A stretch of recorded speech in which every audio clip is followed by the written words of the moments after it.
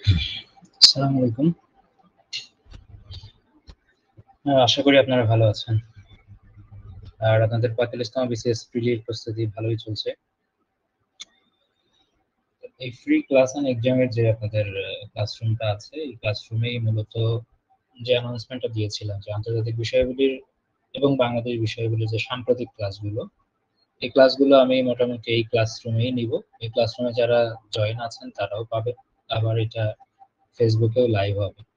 ঠিক আছে?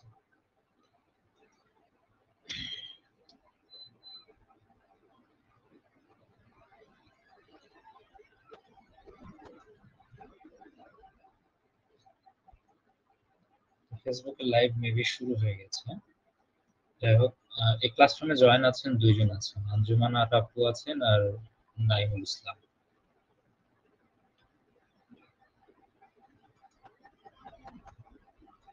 আপু ঠিক আছে কিনা, সব শোনা যাচ্ছে কিনা একটু জানাবেন। ভাইয়াও আছেন, নাইমুল ইসলাম। শুনতে পাচ্ছেন ঠিক মতো?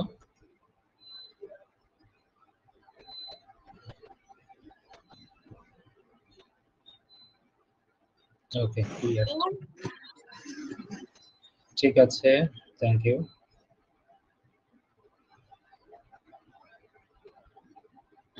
তো আমরা মূলত ৪৫তম বিসিএস প্রিলির জন্য যেগুলো রিপোর্ট সমীক্ষাগুলো লাগে, রিপোর্ট সমীক্ষাগুলো সব মানে সব প্রিলিতেই যে আসে এমন না। তবে রিপোর্ট সমীক্ষা থেকে বিগত বছরগুলোতে কিছু প্রশ্ন আসতে দেখা গেছে। আর বিসিএস এ না আসলেও অন্যান্য চাকরি পরীক্ষাতে রিপোর্ট সমীক্ষা থেকে কিন্তু প্রশ্ন আসে। তো ৪৪তম যখন বিসিএস প্রিলি হয় তখন কিন্তু আমি ওটার একটা পিডিএফ দিয়েছিলাম। তো সেখান থেকেও ৪৫ এর জন্য কিছু কিন্তু আপডেট হয়েছে। সেই আপডেট তথ্যগুলো আপনাদের আমি এখন উপস্থাপন করব। সেগুলো আপনারা খাতায় নোট রাখতে পারেন। আর বিসিএস এ এই সামনে ৪৫ এ যেহেতু প্রশ্ন অনেক আগেই হয়েছে, একদম আপডেটেড তথ্যগুলো হয়তো আসবে না। রিসেন্ট আরকি ২০২২ সালে যে সমীক্ষাগুলোর রেজাল্ট আমরা পেয়েছিলাম, সেই ২২ সালের সমীক্ষার রেজাল্ট গুলো আমরা জানবো এখানে। আর এই সমীক্ষাগুলো কোন প্রতিষ্ঠান প্রকাশ করে সেই বিষয়গুলো জানতে হবে। আর সাথে বাংলাদেশের অবস্থানটা কতটুকু ছিল। ঠিক আছে? আমি স্ক্রিনটা শেয়ার করে নিচ্ছি।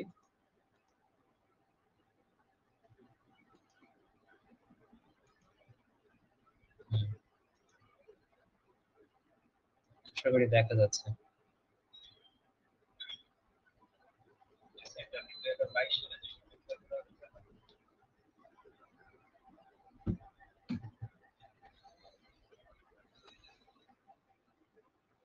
দেখেন এখানে রিপোর্ট সমীক্ষার মধ্যে থেকে আপনার শুধু এটা না, পরবর্তীতে যখন যেকোনো বিসিএস এর জন্য পড়বেন, আজকের ক্লাসের মাধ্যমে এটা একটু বুঝে নেবেন যে আসলে কতটুকু আপনাকে পড়তে হবে। বই বা গাইড গুলোতে বা কারেন্ট অ্যাফেয়ার্স এর কথাই বলি, সেখানে কিন্তু অনেক তথ্যই দেয়া থাকে। সেই সব তথ্যগুলো আবার অনেক রিপোর্টই আসে। সব রিপোর্টই আপনি নিবেন কিনা, সব রিপোর্টের তথ্য আপনি পড়বেন কিনা সেটা একটা দেখার বিষয় আছে। আর রিপোর্টের তথ্য থেকে পড়লে কতটুকু করা উচিত। একটা হলো এটা খেয়াল করবেন যে কোনো রিপোর্টে বাংলাদেশের অবস্থান মানে তখনই আসবে যখন সেই অবস্থানটা বাংলাদেশ ভালো করে। অর্থাৎ ওই অবস্থানটা হচ্ছে অন্ততপক্ষে কলঙ্কমুক্ত কোনো রিপোর্ট হলে তাহলে মানে সেখান থেকে প্রশ্ন আসার সম্ভাবনা বেশি থাকে। যেমন আমরা যদি খেয়াল করি যে এখানে দুর্নীতির ধারণা সূচক থেকে কিন্তু সরাসরি বাংলাদেশের অবস্থান কততম এটা কিন্তু কখনোই পরীক্ষায় প্রশ্ন আসবে না। মানে বুঝতে পারছেন যে এটা অবশ্যই বাংলাদেশের প্রেক্ষাপটে একটা ভালো রেজাল্ট না। ঠিক আছে? আগে হয়তো একসময় বিশ্ব চ্যাম্পিয়ন ছিল, সেখান থেকে ধীরে ধীরে কমতে কমতে ১২, গত বছর ১৩তম অবস্থান ছিল, এবার অবস্থা আরো খারাপ হয়েছে। মানে এক ধাপ আরো ডাউন হয়েছে ১২তম। তো এই প্রশ্নগুলো কিন্তু আসবে না সরাসরি বাংলাদেশের অবস্থান কততম। তবে এই বিষয়গুলো আপনাকে জেনে রাখতে হবে। কি জন্য জানবেন? তুলনামূলক অবস্থানটা আপনাকে জানতে হবে, কারণ আপনি একটা রাষ্ট্রের কর্মকর্তা, কাজের কর্মকর্তা হতে যাচ্ছেন, সরকারি কর্মকর্তা হবেন। এই দৃষ্টিকোণ থেকে আপনার দুর্নীতি ধারণার সূচক জেনে রাখতে হবে। ঠিক আছে? কিন্তু এটা পরীক্ষাতে কিন্তু হয়তোবা কোনো সময় আসবে না বাংলাদেশের অবস্থানটা কততম। কিন্তু পক্ষান্তরে এর বিপরীতে কিন্তু শীর্ষ দুর্নীতিগ্রস্ত দেশ বা কম দুর্নীতিগ্রস্ত দেশ কোনটা এটা আসতে পারে। তো এটা আমি সবার শেষে বলবো।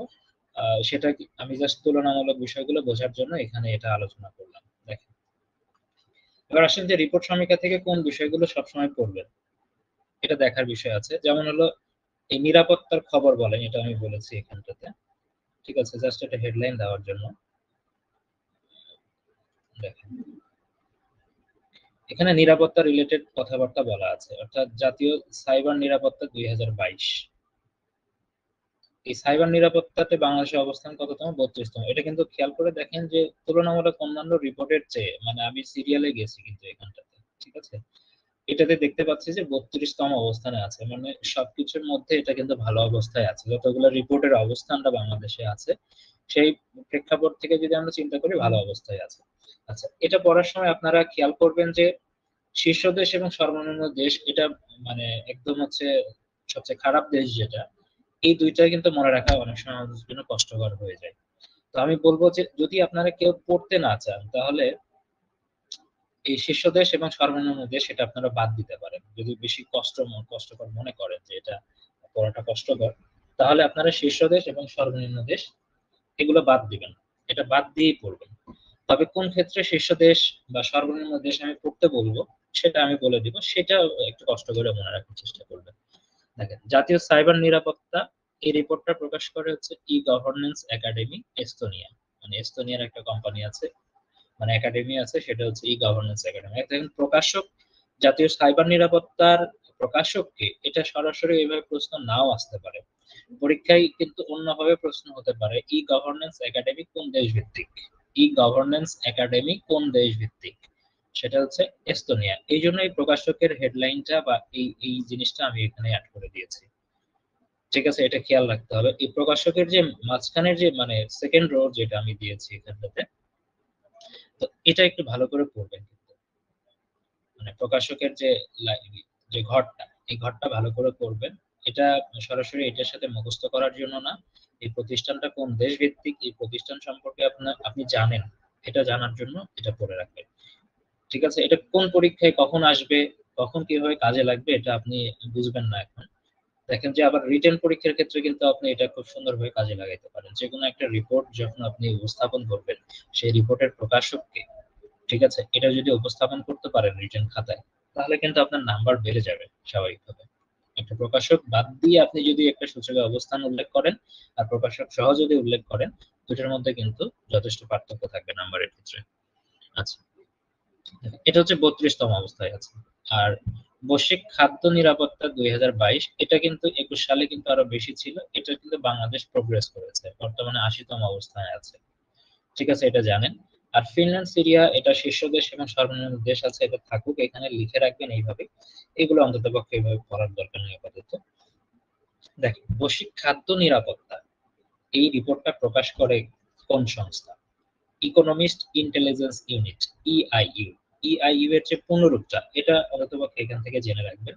এবং এটা হচ্ছে লন্ডন ভিত্তিক একটা প্রতিষ্ঠান, ঠিক আছে, এই লন্ডন ভিত্তিক একটা প্রতিষ্ঠান, এই বিষয়টা আপনারা জেনে রাখবেন। মাঝখানেরটা এইভাবে আমি করতে বলেছি। আচ্ছা, তারপর আসেন যে সুখ শান্তির খবর কি, অর্থাৎ দুইটা সূচক হয়, সুখ সুখ রিলেটেড একটা রিপোর্ট থাকে, একটা হচ্ছে শান্তি রিলেটেড একটা রিপোর্ট থাকে। ঠিক আছে, তো বিশ্ব শান্তি সূচক আর বিশ্ব সুখ প্রতিবেদন, এটার ক্ষেত্রে আমি একটু বলে রাখি, এটা গতবার ওই হেডলাইনটা করা হয়েছিল, এবার যেহেতু পজিশনটার একটু চেঞ্জ হয়েছে, যদি আপনি এই সুখ শান্তিটার সিরিয়ালটা মনে রাখেন, এভাবে দেখেন সুখ শান্তি মানে সুখটা আগে শান্তিটা পরে, অর্থাৎ সুখ 94, শান্তি হচ্ছে 96, এটা মনে রাখেন। সুখ প্রতিবেদনে হচ্ছে 94তম অবস্থানে, আর শান্তি সূচক যেটা আছে সেটাতে 96তম অবস্থানে রয়েছে। তাহলে সুখ শান্তি এইভাবে পড়বেন। ঠিক আছে, সুখ শান্তি এইভাবে পড়বেন। এখন এখানে আহ মূল বিষয় যেটা আছে দেখেন, অনেক সময় সুখ এবং শান্তি সূচকে সর্বোচ্চ দেশ অর্থাৎ ভালো দেশ কোনটা এবং খারাপ দেশ কোনটা এটা জানতে চাইতে পারে। দেখেন সুখ শান্তির যে অবস্থানটা, অর্থাৎ আফগানিস্তানের বর্তমান যে প্রেক্ষাপট, যে এখানে তালেবান সরকার আছে, তালেবান সরকারকে কিন্তু তেমন কেউই স্বীকৃতি দেয়নি, তো ওখানে কিন্তু সুখ শান্তির অবস্থা খুবই খারাপ, জনগণের অবস্থা খুবই বিপর্যস্ত অবস্থা। এই জন্য কিন্তু এই দুইটা রিপোর্টেই দেখেন আফগানিস্তানের অবস্থান একদম সর্বনিম্ন। এবং আফগানিস্তান বা যেসব দেশগুলোতে ক্রাইসিস চলে, বিভিন্ন ধরনের সংকট চলে, বর্তমানে সুদানের সংকট চলছে, কিছুদিন পর সুদানের অবস্থানটা খারাপ দেখবে। তো আফগানিস্তানের যে অবস্থাটা, এই দক্ষিণ সুদান অলরেডি আছে বিভিন্ন জায়গায়, সিরিয়াও আছে, তো আফগানিস্তানের অবস্থা কিন্তু বিশেষত খারাপ। বিভিন্ন রিপোর্ট গুলোতে দেখবেন যে এগুলোতে গণতন্ত্র সূচক গুলোতে এগুলো দেখবেন যে খারাপ থাকে। গণতন্ত্র সূচক কিছু ক্ষেত্রে উত্তর কোরিয়াও আছে, কারণ উত্তর কোরিয়াতে অনেক কিছু নিষিদ্ধ, সেটাও দেখতে পাবেন। তো আফগানিস্তানে এখানে। আর সুখ শান্তির ক্ষেত্রে এটা খেয়াল করবেন, এক পাশে হচ্ছে ফিনল্যান্ড আর একটা হচ্ছে আইসল্যান্ড। আইস মানে বরফ, বরফে বেশি শান্তি। ঠিক আছে, মানে এটা এই দৃষ্টিকোণ থেকে মনে রাখার জন্য। এটা মোটামুটি চেঞ্জ হয় না। শান্তি সূচক আইসল্যান্ডই থাকে, সুখ সূচক মোটামুটি ফিনল্যান্ডই থাকে। মানে আগামী কয়েক বছর পড়বেন, দেখবেন যে মোটামুটি এই দুইটাই শীর্ষস্থান অবস্থান করেছে। সুখ প্রতিবেদনে সুখ প্রতিবেদনে এটা হচ্ছে ফিনল্যান্ড আছে। এটা একটু খেয়াল করবেন এইভাবে যে সুখ শান্তি দুইটাই যদি একটু ওইভাবে আইস বা ফ্যান দিয়ে মনে রাখি। গরমে ফ্যান চললে এটা খেয়াল করবেন, যদিও শান্তি লাগে, তবে ওইটার চাইতে বেশি শান্তি লাগে কিন্তু আইসে, মানে বরফ, মানে এসি যদি থাকে এটাতে বেশি শান্তি লাগে। আর উল্টা হচ্ছে ফ্যানটা, মানে সুখ, ফ্যান হলে হালকা সুখ পাবেন। মানে এই দৃষ্টিকোণ থেকে মনে রাখবেন, নট এইভাবে মনে রাখবেন, কিন্তু দুইটা দেশের নাম যেন মনে থাকে। এই জন্য এটা ফিনল্যান্ড দিয়ে মনে রাখবেন সুখ, আর বেশি শান্তি পাবেন আইসে, অর্থাৎ আইসল্যান্ডে। বাস এটা মনে রাখেন। আর খেয়াল করেন যে শান্তি সূচক প্রকাশ করে কোন দেশ থেকে? অস্ট্রেলিয়া থেকে। এই যে institute for economics and piece, Australia. এটার চেয়ে বেশি, মানে এতক্ষণ যে চারটা, মানে এটা সহ চারটা হবে, চারটার মধ্যে সবচেয়ে বেশি গুরুত্বপূর্ণ হলো এইটা। এই প্রকাশকের নামটা সবচেয়ে বেশি গুরুত্বপূর্ণ। ঠিক আছে, এই প্রকাশকটা সবচেয়ে বেশি গুরুত্বপূর্ণ সুখ প্রতিবেদনের। আর সুখ প্রতিবেদনের যে প্রকাশক, এটা হচ্ছে জাতিসংঘ থেকে এটা প্রকাশ করা হয়। জাতিসংঘের কোন উইং থেকে প্রকাশ করা হয়? সাস্টেইনেবল ডেভেলপমেন্ট সলিউশন নেটওয়ার্ক থেকে। এসডিএসএন এর পূর্ণরূপ কি? এটা পরীক্ষায় আসতে পারে। পরীক্ষায় সরাসরি এটা আসার মতো কিন্তু গুরুত্বপূর্ণ যে এইচডিএসএন এর পূর্ণরূপ কি? Sustainable development solution network. ঠিক আছে, এটা মনে রাখবেন। এবং এখান থেকে সুপ্রতিবেদন না, বিভিন্ন ধরনের মানে টেকসই উন্নয়ন প্রতিবেদনও প্রকাশ করা হয়। এই যে নিচে আছে অবশ্যই অলরেডি, এখানে আছে, এই যে 2022 সালে এটা। এখানেও কিন্তু বাংলাদেশের উন্নতি হয়েছে। কেমন টেকসই এর কথা বলা আছে, যেহেতু এসডিজি বাস্তবায়ন চলছে, সাস্টেনেবল ডেভেলপমেন্ট গোল। ঠিক আছে, 2030 সাল পর্যন্ত বাস্তবায়ন চলবে, এবং প্রত্যেক বছরেই কিন্তু এটার একটা রিপোর্ট প্রকাশ করা হয়। প্রতি বছরে 21 সালেও এটা রিপোর্ট প্রকাশ করা হয়েছিল, 22 সালেও করা হয়েছে, 23 সালেও হবে। প্রত্যেক বছরে একবার করে এটা রিপোর্ট কিন্তু প্রকাশ করবে, এবং সেই রিপোর্টে বাংলাদেশের অবস্থানটা ক্রমাগতভাবে ভালো আর কি। মানে এর আগের বছর মেবি 109তম বা সামথিং এরকম ছিল, বেশি ছিল। তো সেটা কিন্তু কমে আসছে, কমে কিন্তু 104তম অবস্থান, মানে ভালো অবস্থানে চলে আসছে। তো এটা কিন্তু বাংলাদেশের জন্য গুরুত্বপূর্ণ, মানে যেহেতু এখানে বাংলাদেশ প্রোগ্রেস করেছে, অবশ্যই এটা গুরুত্বপূর্ণ। তাহলে টেকসই উন্নয়ন প্রতিবেদন এটা প্রকাশ করে কোনটা? এটা কিন্তু, এটার প্রকাশকটা আসার জন্য কিন্তু অনেক বেশি গুরুত্বপূর্ণ। টেকসই উন্নয়ন প্রতিবেদনের প্রকাশককে সাস্টেনেবল ডেভেলপমেন্ট সলিউশন নেটওয়ার্ক, বা জাতিসংঘ বলতে পারে। 104তম অবস্থানে আছে বাংলাদেশ, এটা গুরুত্বপূর্ণ সবচেয়ে বেশি। তারপরে এটার প্রথম স্থানটা মনে রাখতে পারেন, আগেরটার মতো ফিনল্যান্ড এটার সাথে আছে। দক্ষিণ সুদানটা না পড়লেও চলবে। ঠিক আছে, একদম সর্বনিম্ন দেশ কোনটা, এটা ওইভাবে আসবে না এটাতে। তারপরে আসেন যে জনগণের অধিকার, তারপরে আইন কানুন, তারপর স্বাধীনতা, গণতন্ত্র, এগুলোর কি অবস্থা আছে? মোটামুটি এই যে চারটা রিপোর্ট, এই চারটা রিপোর্ট কিন্তু অনেক বেশি প্রাধান্য দেওয়া হয়। ঠিক আছে, যে কোনো একটা দেশের অবস্থা মূল্যায়ন করতে গিয়ে, যে কোনো দেশে, শুধু বাংলাদেশ না, অন্যান্য যে কোনো দেশের অবস্থা যখন অ্যানালাইসিস করে, তখন তখন মানুষ মানে অ্যানালিস্টরা এই বিষয়গুলো দেখে। সেই বিষয়গুলো কি? একটা দেখে গণতন্ত্র সূচক, আইনের শাসন কেমন চলছে, এখানে অর্থনৈতিক স্বাধীনতা কেমন আছে, আর গণমাধ্যমের স্বাধীনতা কেমন আছে। মুক্ত গণমাধ্যম মানে হচ্ছে গণমাধ্যমের স্বাধীনতা। এই বিষয়গুলো কিন্তু দেখে। তো আমি বলছিলাম যেটা স্বাধীনতা বা গণমাধ্যম, এই বিষয়গুলোর ক্ষেত্রে কিন্তু দেখেন এই যে উত্তর কোরিয়া কিন্তু একদম লো অবস্থানে আছে, অর্থনৈতিক স্বাধীনতাও নাই তাদের, মুক্ত গণমাধ্যম তো তাদের নাই। ঠিক আছে, উত্তর কোরিয়া এই বিষয়গুলো কিন্তু খেয়াল করবেন। আবার দেখেন গণতন্ত্র সূচক, ডিরেক্ট গণতন্ত্র সূচক, আমি কিছুক্ষণ আগে বলছিলাম যে আফগানিস্তানে তালেবান সরকার আসছে, এখানে কিন্তু কোনো সরকারি কোনো দেশই কিন্তু স্বীকৃতি দেয়নি। জনগণের অধিকার কিন্তু খুবই খর্বিত হচ্ছে এখানে। মানে এই বিষয়গুলোর থেকে ভিত্তি করে আসলে এটাকে গণতন্ত্র সূচকে সর্বনিম্ন অবস্থানে দেখানো হয়েছে আফগানিস্তান। ঠিক আছে, তো এটা ওইভাবে আসার জন্য হয়তো গুরুত্বপূর্ণ না, যদি সর্বনিম্ন, মানে এই চারটা জিনিস হচ্ছে ক্রিটিসিজমের জায়গা: গণতন্ত্র, আইনের শাসন সূচক, অর্থনৈতিক স্বাধীনতা, মুক্ত গণমাধ্যম। এই ক্রিটিসিজমের জায়গা থেকে সাধারণত বিসিএস পরীক্ষাগুলোতে এই প্রশ্নগুলো অ্যাভয়েড করা হবে, যে সর্বনিম্ন দেশ কোনটা। এমনি আপনি জেনে রাখবেন যে পার্সপেক্টিভটা বোঝার জন্য এই প্রশ্নগুলো সাধারণত পরীক্ষাতে অ্যাভয়েড করা হবে, যেহেতু একটা নির্দিষ্ট দেশের এটা একটা খারাপ দিক। তো এই প্রশ্নগুলো অ্যাভয়েড করা হবে, সাধারণত অ্যাভয়েড করা হবে। তো সুতরাং এটা এমনিতে জেনে রাখবেন, দেখে রাখবেন, বুঝে রাখবেন, কিন্তু এগুলো পরীক্ষায় আসবে না। এবার আসেন যে গণতন্ত্র সূচক, গণতন্ত্র সূচকে বাংলাদেশের অবস্থানটা কততম? 75তম 2022 অনুসারে। ঠিক আছে, আর এটার কিন্তু শীর্ষ দেশগুলো গুরুত্বপূর্ণ। দেখেন, আমি কিন্তু অন্য ক্ষেত্রে শীর্ষ দেশগুলো স্টার দিব না, এটার হচ্ছে 4টা শীর্ষ দেশই হচ্ছে স্টার পাওয়ার মতো। ঠিক আছে, পরীক্ষায় আসার মতো। গণতন্ত্র সূচকে শীর্ষ দেশ কোনটা? নরওয়ে। তো নরওয়ে শুধু এখানে না, নরওয়ে হচ্ছে দুইটার ক্ষেত্রেই এই গণ কথাটা যেখানেই আছে, খেয়াল করে দেখুন, গণ কথাটা আছে যেখানে, সেখানেই আপনার নরওয়ে হবে। গণতন্ত্র সূচক এখানে আছে হচ্ছে গণমাধ্যম, অর্থাৎ এটা মুক্ত গণমাধ্যম, এটা মনে রাখবেন। গণ কথাটা যেখানেই আছে সেখানেই হচ্ছে গণতন্ত্র সূচক বা বিশ্ব মুক্ত গণমাধ্যম সূচক। এই দুইটার ক্ষেত্রেই যদি আমরা বলি, এটা নরওয়ে, এটা নরওয়ে। ঠিক আছে, মানে গণ দিয়ে থাকলে সেটা নরওয়ে, খেয়াল করবেন। গণ মূর্ধন্য আবার দন্ত ন দিয়ে শুরু, নরওয়ে, এটা মনে রাখবেন। এখন গণতন্ত্র সূচকের মানে এটা দেয় কে? কিছুক্ষণ আগে আমরা পড়েছিলাম ইকোনমিস্ট ইন্টেলিজেন্স ইউনিট, এটা যেরকম ভাবে এখানে আছে যে বৈশ্বিক খাদ্য নিরাপত্তা সূচক, এটা যেরকম দেয় তারা, ইকোনমিক্স ইন্টেলিজেন্স ইউনিট ইআইইউ, ঠিক তারাও কিন্তু মানে দিচ্ছে গণতন্ত্র সূচকও কিন্তু তারা দিচ্ছে। মানে এই সূচকে বাংলাদেশের অবস্থান 75তম এবং সর্বোচ্চ দেশ হচ্ছে নরওয়ে। তারপর আসেন আইনের শাসন সূচক, এটা প্রকাশ করে কোন সংস্থা? এটা গুরুত্বপূর্ণ কিন্তু। WJP, এটা ফুল ফর্ম বা শর্ট ফর্ম হিসেবে থাকতে পারে। WJP মানে ওয়ার্ল্ড জাস্টিস প্রজেক্ট, ইউএসএ, যুক্তরাষ্ট্র ভিত্তিক একটা প্রতিষ্ঠান, world justice project. WJP short ফর্মেও আসতে পারে, ফুল ফর্মেও আসতে পারে, বা এটা শর্ট ফর্ম দিয়েও বলতে পারে যে আসলে এটা এটার পূর্ণরূপটা কি। যেমন কিছুক্ষণ আগে SDSN বলেছিলাম আমি, এটা খেয়াল রাখবেন।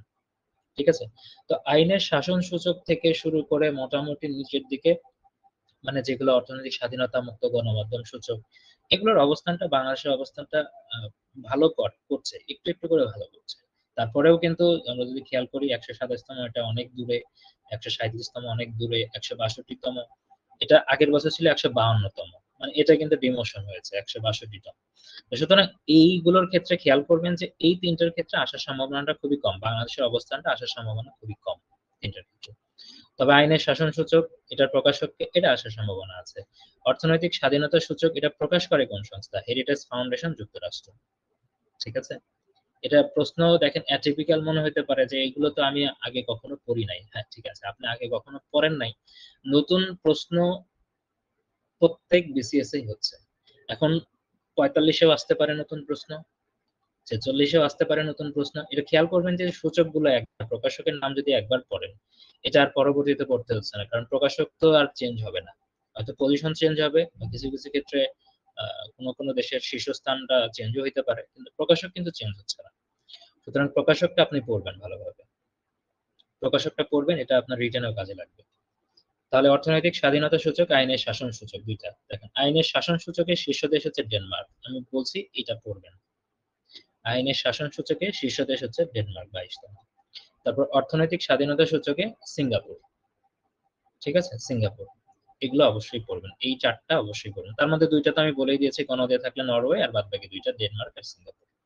তারপর আসেন বিশ্ব মুক্ত গণমাধ্যম সূচক, রিপোর্টার্স উইদাউট বর্ডার। ঠিক আছে, এটা কোন দেশের? রিপোর্টার্স উইদাউট বর্ডার পরীক্ষায় আসতে পারে। এটা কিন্তু দেখে অনেক সময় আমরা যে কোনো সংস্থা দেখলেই মনে করি যে এটা হয়তো বা যুক্তরাষ্ট্র ভিত্তিক সংস্থা। ঠিক আছে, যুক্তরাষ্ট্র ভিত্তিক সংস্থা, এটা মনে করার একটা, জানি যে ম্যাক্সিমাম রিপোর্ট হয়তো ওদের কাছ থেকেই হয়। ঠিক আছে, কিন্তু এটা কিন্তু ফ্রান্স ভিত্তিক একটা প্রতিষ্ঠান, এটা খেয়াল করবেন। Reporters without border. তবে এটা ফ্রেঞ্চ ভাষায় যদি আমরা খেয়াল করি, তাহলে এটা হয় হচ্ছে RSF। ঠিক আছে, এর শর্ট ফর্ম যদি আমি বলি RSF, মানে এটাকে যদি আপনি ইলাবোরেট করেন, এটা কিন্তু রিপোর্টার স্যান্স ফ্রন্টিয়ার্স হয়। রিপোর্টার্স স্যান্স স্যান্স মানে ফ্রন্টিয়ার্স, এই টাইপের একটা হয়, কিন্তু এটা ওইভাবে মনে রাখার দরকার নেই। এটার যেহেতু ফ্রেঞ্চ থেকে হচ্ছে ইংলিশ ইলাবোরেশন আছে, রিপোর্টার্স উইদাউট বর্ডার, এটা মানে এটা যদি বলে ব্র্যাকেটে RSF থাকতে পারে, RSF ব্র্যাকেটে থাকতে পারে, আর পুরোটা হচ্ছে রিপোর্টার্স উইদাউট বর্ডার। আর RSF মানে হচ্ছে রিপোর্টার্স উইদাউট বর্ডার, এটা হচ্ছে ফ্রান্সের একটা প্রতিষ্ঠান, এটা খেয়াল রাখবেন। তো মোটামুটি এই জায়গাটুকুতে আমি বেশি ফোকাস করলাম, বুঝলাম যে এই জায়গাটুকুতে হচ্ছে এই রিপোর্ট সমীক্ষার ক্ষেত্রে কিন্তু এই জায়গাটুকু বেশি গুরুত্বপূর্ণ। আচ্ছা, আপনাদের যদি কোনো কিছু জানার থাকে আমি বলে রাখি যে আমি হয়তো লাইভ ক্লাস আগামী 15 তারিখ পর্যন্ত হয়তো বা অনেক বেশি লাইভ ক্লাসই চলবে, ঠিক আছে? এই লাইভ ক্লাসে যে কোনো ক্লাসে আপনাদের যে কোনো জিজ্ঞাসা থাকলে আমাকে সরাসরি জিজ্ঞাসা করবেন। যদি ক্লাসরুম থেকে আপনারা জিজ্ঞেস করতে পারেন, আবার যারা লাইভে থাকবেন, এটা কিন্তু একদম ফ্রি ক্লাসরুমের যে ক্লাসটা হচ্ছে সেখান থেকে কিন্তু হচ্ছে, এটাতে আপনারা চাইলে যে কেউ ওই ক্লাসরুমে অ্যাড হয়ে আমাকে ডিরেক্ট প্রশ্ন করতে পারেন, ঠিক আছে? আবার যারা লাইভে দেখছেন ফেসবুক লাইভে, তারাও কমেন্ট করে আমাকে জানাবেন, ঠিক আছে? যে কোনো প্রশ্ন বা কোনো কিছু বুঝতে অসুবিধা হলে আমাকে জানাবেন। আর যেটা আহ, কথা সেটা হলো যে এই ক্লাসটা আপনারা লাইভটা যে দেখছেন, ঠিক আছে, আপনারা নিজেদের ওয়ালে এটা শেয়ার করবেন বা বন্ধুদের একটু মেনশন দেবেন, ঠিক আছে? যারা 45তম বিসিএস ফ্রিলি দিবে বা আপনার অনুজ যারা আছে, অগ্রজ যারা আছে, যেই থাকুক না কেন, তারা যেন এটা দেখতে পারে, ঠিক আছে? ক্লাসগুলো যেন দেখতে পারে, তাহলে আমার এই কষ্ট করাটা সার্থক হবে। হ্যাঁ, খুব কম স্টুডেন্ট দেখলে আমার এটা কষ্টটা অতটা কিন্তু বেনিফিটেড হবে না, ঠিক আছে? তারপরে আসেন, পরেরটা হচ্ছে বর্তমান সময়টাতে সামরিক শক্তির একটা ব্যাপার আছে এখানে।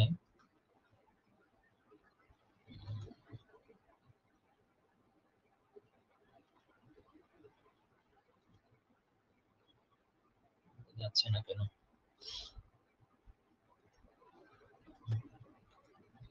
আচ্ছা, তো অন্যান্য ভালো মন্দের কথা এখানে বলা আছে, এখানে আরো কিছু বিষয় আছে যে বৈশ্বিক সামরিক শক্তি। দেখেন, অন্যান্য ভালো মন্দের মধ্যে যেগুলো আছে, এখানে আরো কিছু অ্যাড হবে, এখানে আমি সবকিছু এখানে লিখি নাই। হ্যাঁ, আমি আরো কিছু জিনিস আমি লিখে দিব, সেটা খেয়াল করবেন। প্লাস কিন্তু এখানে যে পিডিএফ এ যতটুকু আছে এতটুকুই শেষ হবে না, আমি আরো কিছু জিনিস আপনাদের লিখে দিব এখানটাতে, সেই জিনিসগুলো রাখবেন আর কি। হ্যাঁ, দেখেন, বৈশ্বিক সামরিক শক্তি। সামরিক শক্তি 2022 সালের যে রিপোর্টটা হয়েছিল, যদি প্রশ্ন আসে পরীক্ষাতে, এটা গ্লোবাল ফায়ার পাওয়ার, হ্যাঁ, জিএফপি এটা প্রকাশ করে। 2022 সালের মতে এটা ছিল হচ্ছে 46তম। তবে 23 সালে যে রিপোর্টটা প্রকাশ হয়েছে, এটা কিন্তু 45তম বিসিএস পরীক্ষাতে পাবে না এই তথ্যটা, কারণ প্রশ্ন তার আগে হয়েছে, ঠিক আছে? তো সেটাতে কিন্তু তারপরে এটা কিন্তু আমি অ্যাড করে দিয়েছি যে 23 সালে যে রিপোর্টটা আসছে, এই রিপোর্টে কিন্তু বাংলাদেশের অবস্থানটা ভালো হয়েছে। 46তম ছিল, সেখান থেকে 40তম অবস্থানে আসছে। মানে সামনে অন্যান্য চাকরি পরীক্ষা যখন দিবেন তখন কিন্তু এটা কাজে লাগবে, ঠিক আছে? আর বৈশ্বিক সামরিক শক্তিতে যে সর্বোচ্চ দেশ যুক্তরাষ্ট্র হবে, এটাতে অন্ততপক্ষে আমাদের কারো সন্দেহ থাকার কথা না, ঠিক আছে? আর সর্বনিম্ন দেশ ওটা ওইভাবে আসবে না, ঠিক আছে? প্রয়োজন নেই, থাকবে, খাতায় থাকুক, কিন্তু মুখস্থ করতে হবে না আপনাকে। আর জেন্ডার গ্যাপ ইন্ডেক্স, যেটা বৈশ্বিক লিঙ্গ বৈষম্য, যেটা জেন্ডার গ্যাপ ইন্ডেক্স, পরীক্ষার মানে যদি ইংলিশে বলি আমরা, তাহলে সেটাকে বলতে হবে জেন্ডার গ্যাপ ইন্ডেক্স। এই ইন্ডেক্সে কিন্তু বেশ কয়েক বছর থেকে বাংলাদেশ ভালো অবস্থান, যেমন হচ্ছে আগের বছর 65তম অবস্থানে ছিল, তার আগের বছর মানে একসময় 50তম, 50, 51 এরকম অবস্থানে একসময় ছিল। যদি এটা ডিমোশন হয়েছে, তারপরেও এশিয়ার দেশের মধ্যে, মানে এশিয়ার মধ্যে বাংলাদেশের অবস্থানটা সবচেয়ে ভালো, মানে সাউথ এশিয়ার মধ্যে। সার্কভুক্ত যে দেশ আছে 8টা দেশ, এই সার্কভুক্ত 8টা দেশের মধ্যে বাংলাদেশের অবস্থানটা সবচেয়ে ভালো, ঠিক আছে? 71তম, মানে বিশ্বের মধ্যে 71তম, কিন্তু দক্ষিণ এশিয়া অর্থাৎ সার্কভুক্ত দেশ যারা যেগুলো আছে এগুলোর মধ্যে নারী পুরুষ বৈষম্য বা হচ্ছে জেন্ডার গ্যাপ ইন্ডেক্সে বাংলাদেশের অবস্থানটা সবচেয়ে ভালো। মানে প্রথম, যদি আপনি সিরিয়ালটা করতে চান, তাহলে সাউথ এশিয়ার দেশগুলোর মধ্যে, সার্কভুক্ত দেশগুলোর মধ্যে বাংলাদেশের অবস্থান হলো প্রথম। আর বিশ্ব লিঙ্গ বৈষম্য যেটা, এটার সাথে যদি একটু আমি খেয়াল করি যে শান্তিটা কোথায় বেশি, আইসল্যান্ডে শান্তি বেশি। অর্থাৎ এখানে নারী পুরুষের ব্যবধানটা কম, মানে এখানে এটা খেয়াল করুন এইভাবে যে নারী পুরুষের বৈষম্য কম যেহেতু, তাহলে এখানে শান্তিটা ডেফিনেটলি বেশি হবে। আবার ওই যে শান্তি সূচকেও আমরা পড়েছি, খেয়াল করে দেখেন, এই শান্তি সূচকে হচ্ছে আইসল্যান্ড শীর্ষ দেশ, ঠিক আছে? আবার নারী পুরুষের ব্যবধানও সবচেয়ে কম কোন দেশে হবে, যেখানে শান্তি বেশি হবে, অর্থাৎ আইসল্যান্ড।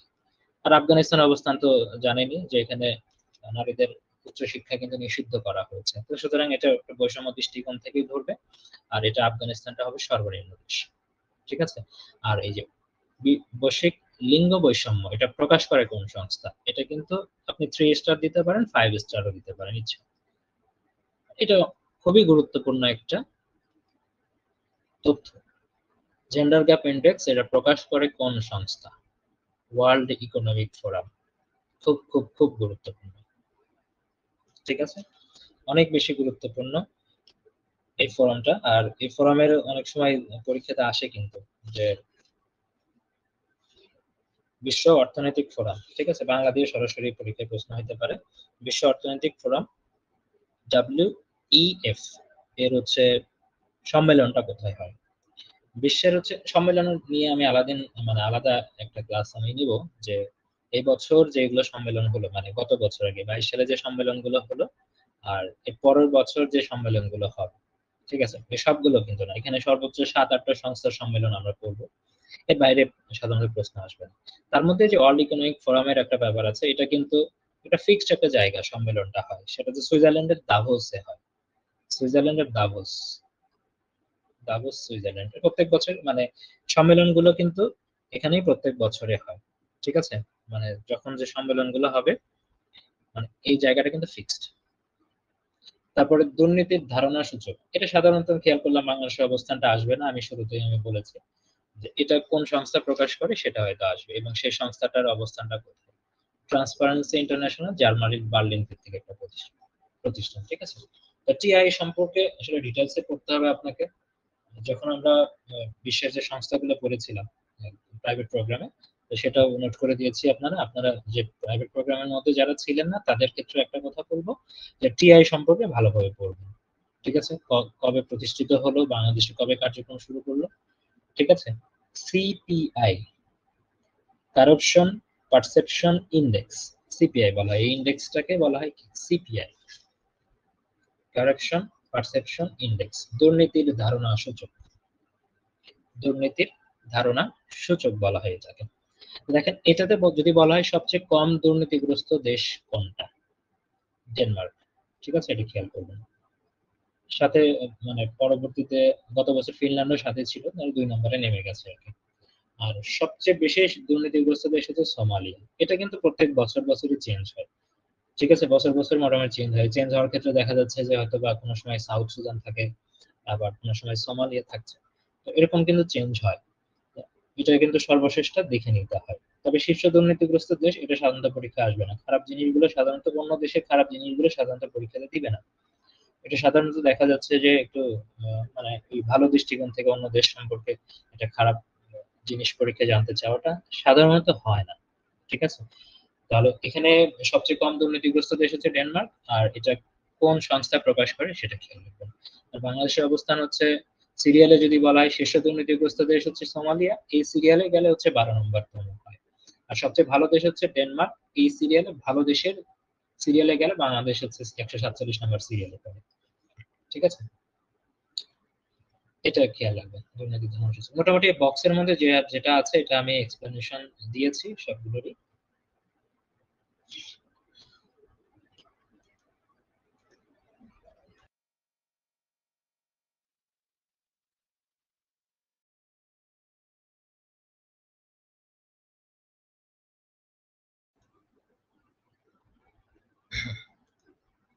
আচ্ছা, এখন খেয়াল করেন এর পরের যেটা আমি বলেছি, যে এর পরে আমি কিছু জিনিস লিখে দিব নিচে, সেই জিনিসগুলো একটু লিখে নেবেন।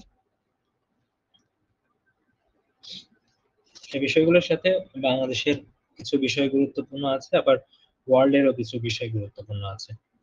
ঠিক আছে, যেমন বৈশ্বিক জিডিপির কথা একটা বলা হয়। ঠিক আছে, বৈশ্বিক জিডিপি,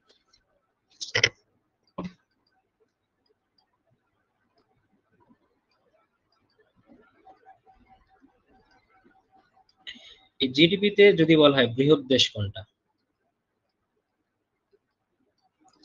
ডেফিনেটলি এটা যুক্তরাষ্ট্র। ঠিক আছে, আর এটাতে বাংলাদেশের অবস্থানটা কত, মানে বৈশ্বিক জিডিপির যে রিপোর্টটা এসেছে, মানে এগুলো সব 2022 সালের রিপোর্ট। হ্যাঁ, 2022 সালের রিপোর্ট। আর বাংলাদেশের অবস্থান এসেছে হচ্ছে 41তম। ঠিক আছে, এটা খেয়াল রাখবেন বৈশ্বিক জিডিপির ক্ষেত্রে। তারপরে এটা গুরুত্বপূর্ণ, আমরা কিছুক্ষণ আগে পড়েছি কিন্তু সামরিক শক্তির ক্ষেত্রে, দেখেন সামরিক শক্তির ক্ষেত্রে এটা পড়েছি।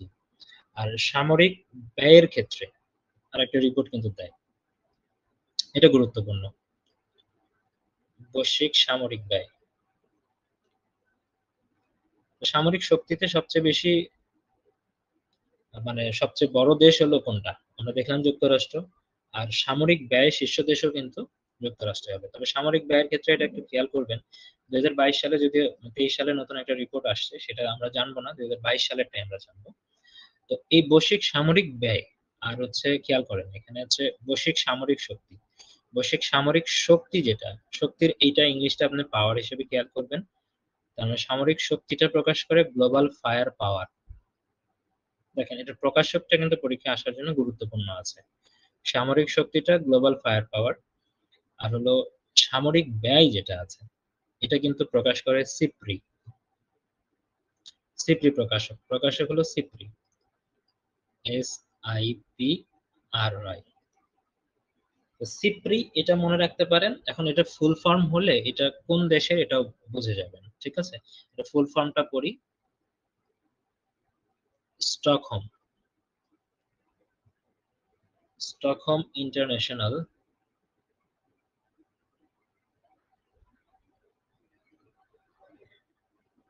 পিচ, তারপর আর্থ রিসার্চ, রিসার্চ ইনস্টিটিউট, আইতে ইনস্টিটিউট।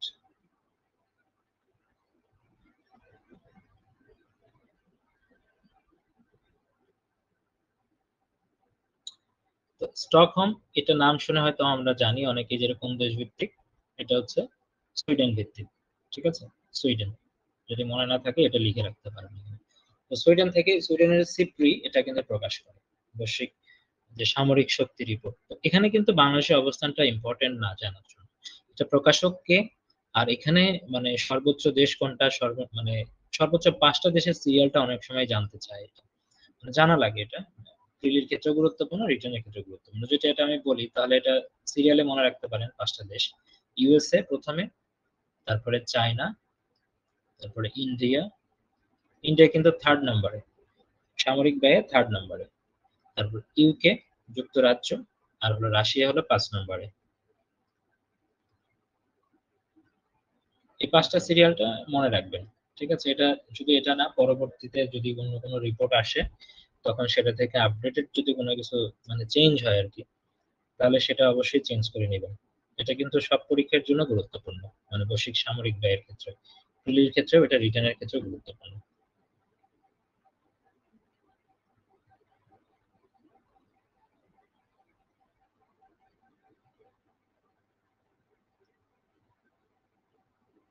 সমস্যা হলো আপনারা লাইভ গুলো শেয়ার করতে চান না। এটা আপনারা ক্লাস করে যেরকম মানে মজা পান বা হচ্ছে উপকার ফিল করেন, ঠিক শেয়ার হলে আমরাও ঠিক সেরকম উপকারই ফিল করি, ঠিক আছে। শেয়ার না হলে কিন্তু উপকার ফিল করি না, কারণ বেশি মানুষ না দেখলে ইন্টারেস্ট থাকে না। দেন এখানে কতজন দেখছে? 3জন মানুষ লাইভ দেখছে।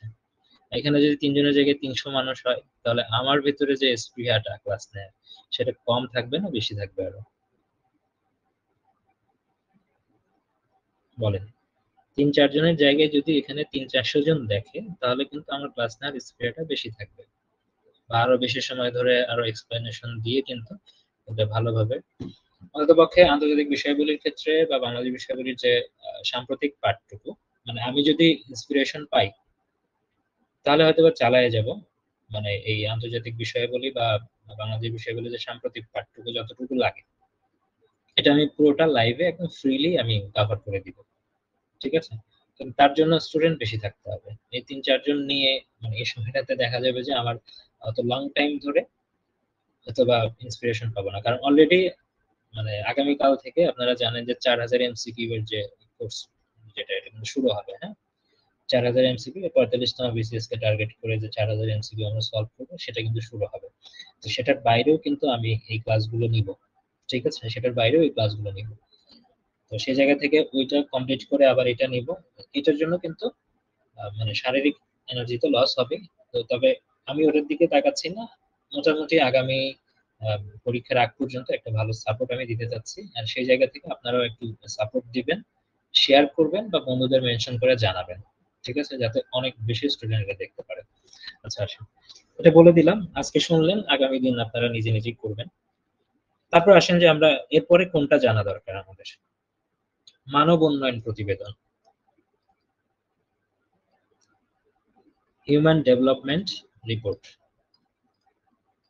মানব উন্নয়ন প্রতিবেদন। দেখেন এটা কিন্তু বক্সের মধ্যে নাই জন্য পড়বেন না এমন কিন্তু না, এটা গুরুত্বপূর্ণ। হিউম্যান ডেভেলপমেন্ট রিপোর্ট, ঠিক আছে, human development report, human development report, এটাকে যদি আমরা শর্ট ফর্মে লিখি হিউম্যান ডেভেলপমেন্ট রিপোর্ট হবে। তবে দেখেন খেয়াল করেন এটা প্রকাশককে, মানে কোন সংস্থা থেকে প্রকাশ করা হয়। এটা মোটামুটি আমরা জানি যে জাতিসংঘ উন্নয়ন কর্মসূচি, UNDP, United nation development programme, এটা প্রকাশ করে থাকে। তো এই মানব উন্নয়ন রিপোর্টের ক্ষেত্রে খেয়াল করবেন যে শীর্ষ দেশ কোনটা আর বাংলাদেশের অবস্থানটা জানতে যাবে, কারণ বাংলাদেশের অবস্থানটা মোটামুটি প্রোগ্রেস করছে, যেরকম ভাবে আমরা টেকসই উন্নয়নের ক্ষেত্রে বাংলাদেশের অবস্থানটা প্রোগ্রেস হয়েছে, ঠিক এমনি তেমনি ভাবে মানব উন্নয়ন প্রতিবেদনে বাংলাদেশে কিন্তু প্রোগ্রেস হয়েছে। তো শীর্ষ দেশ হচ্ছে সুইজারল্যান্ড। আর বাংলাদেশের অবস্থান 129তম। এটা অবশ্যই 2022 সালের রিপোর্ট, হ্যাঁ অবশ্যই এগুলো সবই 2022 সালের রিপোর্ট। 129তম এটাতে আছে।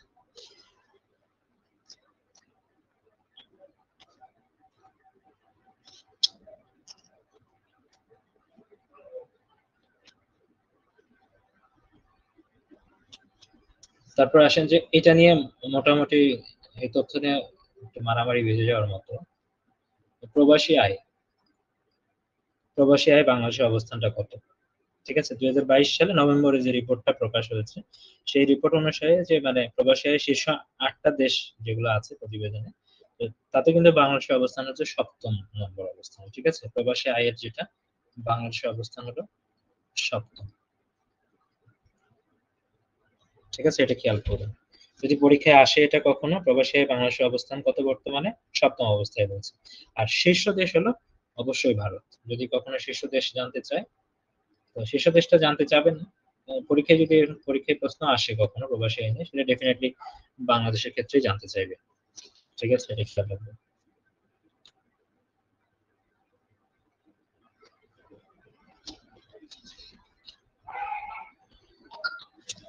আচ্ছা, তারপরে যদি বলা হয় জনসংখ্যা প্রতিবেদনে, জনসংখ্যা প্রতিবেদন, এটা 2022 সালে।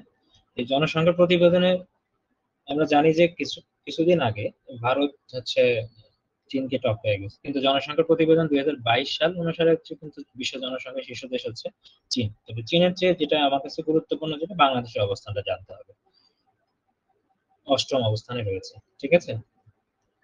জনবহুল দেশের তালিকায় বাংলাদেশের অবস্থান হচ্ছে 8ম অবস্থায় রয়েছে, ঠিক আছে। এই বিশ্ব জনসংখ্যা প্রতিবেদন, এটা প্রকাশকটা যদি আমি লিখি নাই, তবে প্রকাশকটা একটু লিখে নেন। জনসংখ্যা প্রতিবেদন এটা প্রকাশ করে হচ্ছে জাতিসংঘের জনসংখ্যা তহবিল যেটা আছে, ইউএনএফপিএ। হুম, জনসংখ্যা তহবিল যেটা আছে, পপুলেশন ফান্ড, সেটা প্রকাশ করে ইউএনএফপিএ প্রকাশক। তো এটা ক্ষেত্রে একটু খেয়াল করবেন। আর জনসংখ্যা এটাই মোটামুটি পড়লেই হবে, এটা এর বাইরে অন্য তথ্য পড়ার দরকার নেই। শীর্ষ দেশ তো চীন এই রিপোর্ট অনুসারে ছিল, এটা খেয়াল করবেন।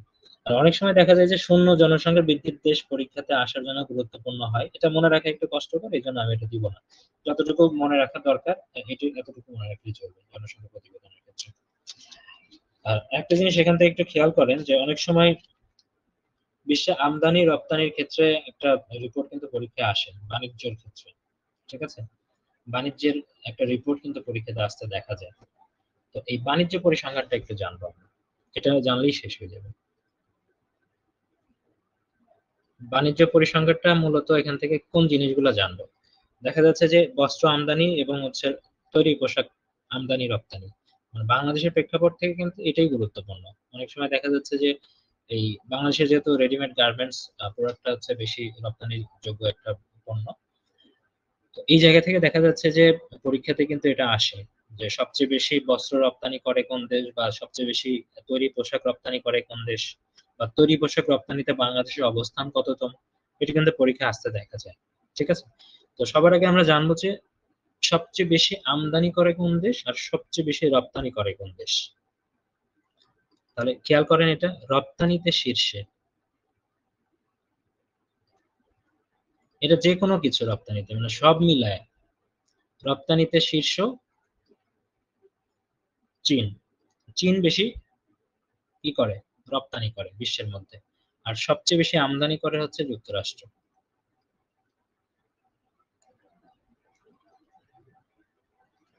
তবে যুক্তরাষ্ট্র কিন্তু রপ্তানিও করে, মানে চীনের পরেই যুক্তরাষ্ট্রের রপ্তানির অবস্থান। যদি বলা হয় দ্বিতীয় কোনটা, দ্বিতীয় হলো যুক্তরাষ্ট্র। ঠিক আছে, তাহলে এটার ক্ষেত্রে কোনটা, এটার ক্ষেত্রে ভাইস ভার্সা, এটার দ্বিতীয় হলো চীন। খেয়াল করবেন, দেখেন ভাইস ভার্সা কিন্তু, যে রপ্তানি সবচেয়ে বেশি করে চীন, কিন্তু সেকেন্ড অবস্থানে যুক্তরাষ্ট্র। আবার যুক্তরাষ্ট্র কি করলো, আমদানি বেশি করে যুক্তরাষ্ট্র, আবার সেকেন্ড অবস্থানে কিন্তু আমদানি মানে চীন আছে, মানে চীন এবং যুক্তরাষ্ট্র বৈশ্বিক বাণিজ্যের হচ্ছে শীর্ষ দুইটা দেশ। এটা অল্টারনেট করে পড়বেন। তারপরের অবস্থানই হচ্ছে হলো জার্মানি আছে, তারা রপ্তানিতে 3 নম্বর, আমদানিতেও 3 নম্বর। ঠিক আছে, রপ্তানিতেও 3 নম্বর, আমদানিতেও 3 নম্বর আছে। তো এটা না জানলেও চলবে, মোটামুটি এটা জেনে রাখেন। তবে বিশ্ব আমদানিতে বাংলাদেশের অবস্থানটা জানতে চাইতে পারে। এই আমদানিতে 46তম বাংলাদেশের অবস্থানটা হচ্ছে, বৈশ্বিক আমদানিতে বাংলাদেশের অবস্থান হলো 46তম, এটা জেনে রাখবেন। এখন খেয়াল করেন যে এখান থেকে, মানে যদি বাণিজ্যের ক্ষেত্রে একটা ক্যাটাগরি যদি আমরা তুলে আনি, ক্যাটাগরি তুলে আনলে কি হয়, একটা বস্ত্র বা তৈরি পোশাক। এই বস্ত্র বা তৈরি পোশাকটা একটু জানতে হবে, এখান থেকে বাংলাদেশের অবস্থানটা এবং শীর্ষ দেশ কোনটা হচ্ছে সেটা আমাদের জানতে হবে। ঠিক আছে, দেখেন যদি আমরা তৈরি পোশাকটা আগে ধরি, তৈরি পোশাক রপ্তানিতে শীর্ষ দেশ হলো চীন। সবচেয়ে বেশি ওরা বিক্রি করে, যদি বলি সবচেয়ে বেশি ওরা বিক্রি করে বাইরের দেশে। আর রপ্তানিতে বাংলাদেশের অবস্থানটা হচ্ছে দ্বিতীয় অবস্থানে। 2 নম্বর অবস্থানে রয়েছে বাংলাদেশ। তো বাংলাদেশ আর ভিয়েতনামের মধ্যে এটা কিন্তু চেঞ্জ হচ্ছে, মানে এই সময়টাতে ভিয়েতনামের সাথে কিন্তু, যেমন ভিয়েতনাম 3 নম্বর অবস্থান, 2022 সালের রিপোর্ট অনুসারে ভিয়েতনাম 3 নম্বর অবস্থানে ছিল। তো ভিয়েতনামের সাথে কিন্তু এটা বারবার কিন্তু চেঞ্জ হচ্ছে, 2-3 2-3 এরকম করে কিন্তু চেঞ্জ হচ্ছে। সামনে রিপোর্টে আবার দেখা যাবে যে রিপোর্ট করার সময় ভিয়েতনাম সেকেন্ড অবস্থানে চলে আসতে পারে। তবে মানে প্রতিদ্বন্দ্বিতার দিক থেকে যদি কখনো পরীক্ষায় আসে যে বাংলাদেশ চীন ছাড়া আর কোন দেশের সাথে তৈরি পোশাক রপ্তানিতে প্রতিদ্বন্দ্বিতা করছে, মানে কাছাকাছির ক্ষেত্রে, তাহলে সেটা কিন্তু ভিয়েতনাম হবে, এটা খেয়াল করবেন। ভিয়েতনামের সাথে কিন্তু খুবই কনফ্লিক্ট হচ্ছে। আর এটার পরে যদি আমরা খেয়াল করি যে বস্ত্রের ক্ষেত্রে, বস্ত্র বস্ত্র রপ্তানিতেও শীর্ষে হচ্ছে চীন, মানে তৈরি পোশাক এবং বস্ত্র দুইটার রপ্তানিতে শীর্ষে হচ্ছে চীন। ঠিক আছে, আর আমদানিতে শীর্ষটা কেন জানবো, কারণ বাংলাদেশ হচ্ছে এটা আমদানি করে বেশি। আমদানিতে শীর্ষ হচ্ছে যুক্তরাষ্ট্র, আর আমদানিতে বাংলাদেশের অবস্থান হলো 4র্থতম অবস্থানে। কারণ তৈরি পোশাকটা বাংলাদেশকে, মানে বস্ত্রটা আমদানি করতে হয়, এবং আমদানির দিক থেকে বাংলাদেশের অবস্থান হচ্ছে 4র্থ অবস্থানে। বস্ত্র কিন্তু আমদানি করে বাংলাদেশ, আর তৈরি পোশাক কিন্তু রপ্তানি করে। এই রপ্তানির দিক থেকে বাংলাদেশ হচ্ছে 2 নম্বরে, এবং সবচেয়ে বেশি কম্পিটিশন করছে কার সাথে, সবচেয়ে বেশি এখন চীন তো সর্বোচ্চ, মানে সবসময় উপরেই আছে, কিন্তু বাংলাদেশের সাথে কম্পিটিশনটা হচ্ছে ভিয়েতনামের। দ্বিতীয় এবং তৃতীয় অবস্থান, দ্বিতীয় এবং তৃতীয় অবস্থান এই অবস্থায় কিন্তু আছে, 2-3 2-3 এরকম করে। ঠিক আছে, আরেকটা তথ্য আমি দিতে চাই, সেটা অনেক সময় বাংলা ভাষার ক্ষেত্রে আসতে পারে। সেটা হলো যে বিশ্ব ভাষা চিত্রে এই যে বাংলাদেশের অবস্থান, মানে সবচেয়ে বেশি ভাষায় কথা বলে কোন, মানে বেশি ভাষাভাষীর ভাষা কোনটা, আর মাতৃভাষার দিক থেকে বাংলাদেশের অবস্থানটা কততম। ঠিক আছে, এইটা প্রশ্নটা আমি একটু ক্লিয়ার করে দিই আপনাদের। ব্যবহৃত শীর্ষ ভাষা তো আপনারা জানেন, সেটা হলো ইংলিশ। এটা তো আপনারা জানেন 1 নম্বরে, মানে ব্যবহারের দিক থেকে শীর্ষ ভাষা হচ্ছে ইংরেজি। আর মাতৃভাষার দিক থেকে, এটা আলাদা করে লিখে নিবেন, মাতৃভাষার সংখ্যা বিবেচনায়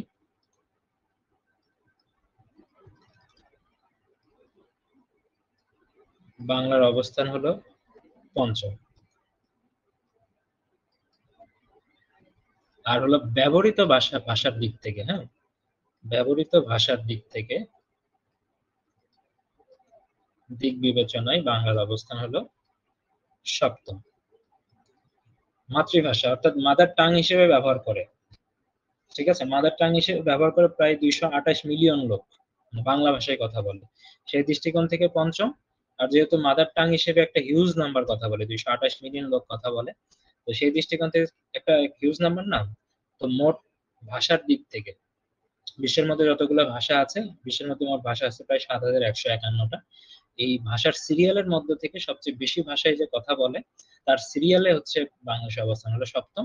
আর মাতৃভাষার দিক থেকে যদি বলে সেটা হবে পঞ্চম। এটা হচ্ছে সর্বশেষ আপডেট যেটা আছে, ঠিক আছে, এথনোলগ অনুসারে সর্বশেষ আপডেট যেটা, সেই আপডেটটা আমি এটা দিলাম। সামনের বছর এটা আবার চেঞ্জ হতে পারে, ঠিক আছে, চেঞ্জ খুবই কম, সম্ভাবনাটা চেঞ্জ হওয়ার সম্ভাবনাটা খুবই কম,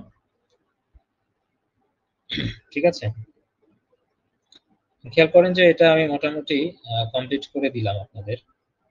রিপোর্ট সমীক্ষা থেকে কোন বিষয়টা পড়বেন, ঠিক আছে, এটা কমপ্লিট করে দিলাম।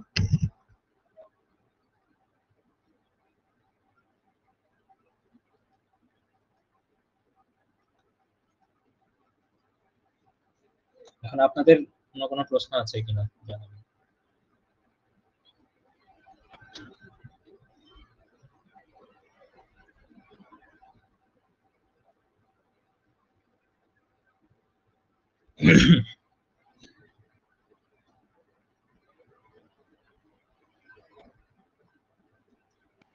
ভাইয়া তাহলে সবচেয়ে বেশি ব্যবহৃত ভাষা কি এখন ইংরেজি হ্যাঁ, সবচেয়ে বিশ্বে? বেশি মানে ব্যবহৃত ভাষার দিক থেকে ইংলিশটাই হচ্ছে সবচেয়ে বেশি। আর যদি বলে মাতৃভাষার দিক থেকে কোনটা, সেটা হবে মান্দারিন ভাষা, হ্যাঁ, চীনা ভাষা। আচ্ছা আচ্ছা ভাই, একটা জিনিস জানা ছিল, সেটা হচ্ছে যে বিসিএস ছাড়া যদি মানে ডক্টরদের ক্ষেত্রে অন্য কোনো মানে গভর্নমেন্ট জবের ক্ষেত্রে তো সেক্ষেত্রে কিভাবে মানে আমরা যে প্রিপারেশন গুলো যেরকম হয়, আমরা যেমন এখন বিপিএসসি আন্ডারে এগুলো হচ্ছে যে সব প্রিপারেশন নিচ্ছে, তো সেক্ষেত্রে কি ভাইয়া মেডিকেল সায়েন্স কি পড়ার দরকার হবে যদি মানে এমসিকিউ বা রিটেন পরীক্ষার জন্য আর কি? এটা শেষে একটু কি রিটেন এটার সাথে পরীক্ষার কথা আপনাদের বললেন? এটা একটু অপ্রাসঙ্গিক, মানে এই বিসিএস ছাড়া বা অন্য যে মানে ডক্টরদের জন্য বা অনেকের জন্য তো মানে ধরেন গভর্নমেন্ট জব গুলো যেমন থাকে অনেক জায়গায়, যেমন ধরেন আপনি ইসলামিক ফাউন্ডেশন বা অন্য জায়গায় যে ই থাকে, তো এই ক্ষেত্রে ভাই আমরা কি প্রিপারেশনটা কি শুধু এটাই নিব বা কিরকম হয় কোশ্চেন গুলো একটা জানার জন্য আর কি? সেগুলোর প্রিপারেশন মোটামুটি এগুলোই। বিশেষ করে সাবজেক্ট গুলো যদি খেয়াল করেন, বাংলা, ইংলিশ, ম্যাথ, বাংলাদেশ, আন্তর্জাতিক। আর কিছু ক্ষেত্রে হচ্ছে কম্পিউটার থেকে প্রশ্ন হয়, কম্পিউটার বা বিজ্ঞান বেস প্রশ্ন খুবই কম হয়, কম্পিউটার থেকে বেশি প্রশ্ন হয়, মানে তুলনামূলক যদি খেয়াল করি। মেইন সাবজেক্ট হলো এই পাঁচটাই, ঠিক আছে, অন্য চাকরি জি, পরীক্ষাগুলোর ক্ষেত্রে। সেক্ষেত্রে কি মেডিকেল সায়েন্সেরও কি প্রিপারেশন নেওয়ার দরকার আছে?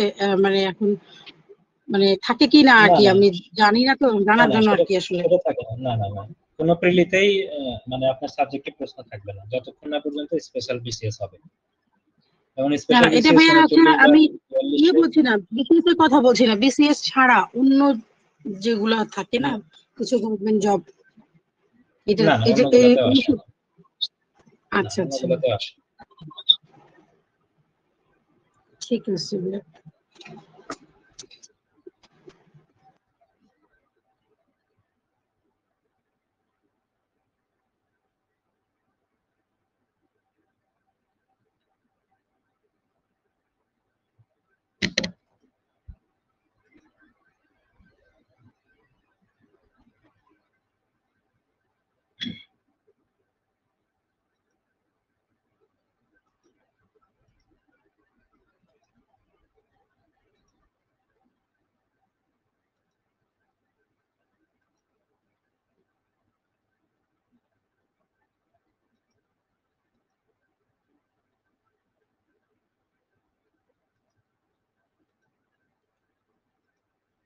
ঠিক আছে, তাহলে আগামী ক্লাসে অন্য টপিক নিয়ে কথা হবে আন্তর্জাতিক বিষয়গুলোর ক্ষেত্রে। আর আগামীকাল থেকে 4000 MCQ এর যেটা প্রোগ্রাম সেটা শুরু হয়ে যাবে, আর এর ফাঁকে ফাঁকে আন্তর্জাতিক বিষয়গুলোর ক্লাসগুলো চলবে।